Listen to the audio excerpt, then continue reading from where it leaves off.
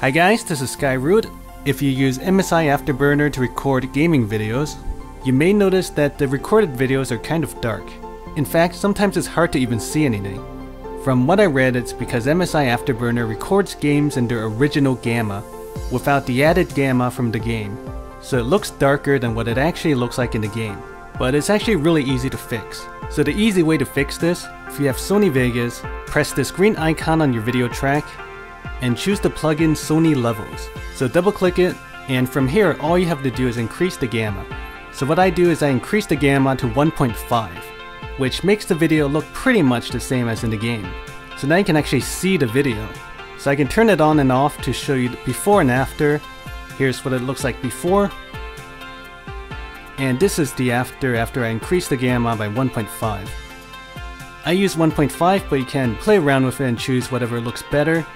I also use this plugin called Sony Brightness and Contrast, and I usually just add in a little bit of contrast, like 0.01 or 0.02.